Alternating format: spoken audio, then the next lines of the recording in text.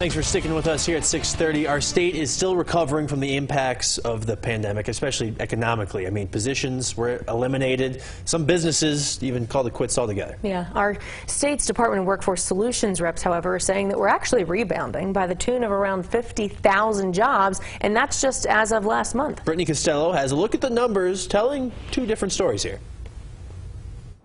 That job growth is comparing February 2021 to last month, so pandemic levels to what we're seeing now. And those jobs are not necessarily new jobs, but jobs returning. Officials with the state say it's a good sign, but acknowledge there's more work to be done. The Department of Workforce Solutions reports more jobs are returning, a more than 50,000 increase this February when compared to last. What we're measuring in this particular year is that bounce back by industry sector when they achieve employment levels that we saw pre-pandemic.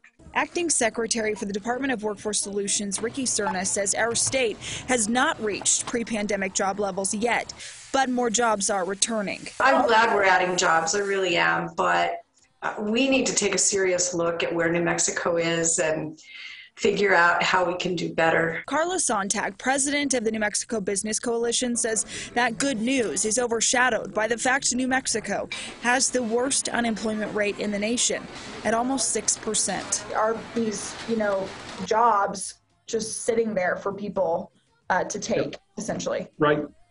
Yeah, I think first of all, Brittany, is we have work to do. There's no question, right, that, we're celebrating this job growth year over year as being among the highest in the nation, but we have work to do. Work they are doing, offering programs and job training to help place employees with employers. What we've got to do is close the gap between the available jobs and the available workers. And in some instances, that's helping them overcome some fundamental barriers that are keeping them from going back to work. But Sontag wants to see more done to get New Mexicans back to work. I think almost every industry is trying to hire and having a challenging time.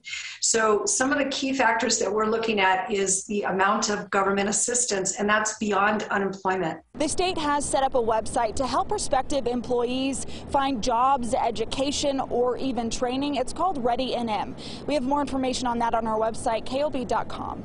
Reporting downtown, Brittany Costello, KOB4.